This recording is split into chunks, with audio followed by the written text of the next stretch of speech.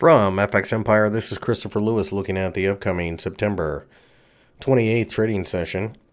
In front of you, I have the dollar yen, and you can see that we tried to rally during the day and then fell pretty significantly.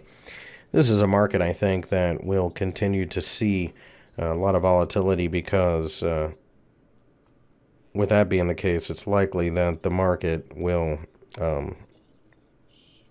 probably move to headlines more than anything else. Longer term, I still believe in the efficacy of the uptrend due to the interest rate differential in the bond markets. The bond 10-year bonds, which is what this pair tends to follow the most, is they are starting to sell off in America, higher rates, and that being the case, I think that we will continue to favor the U.S. dollar. I think 112 below is supportive.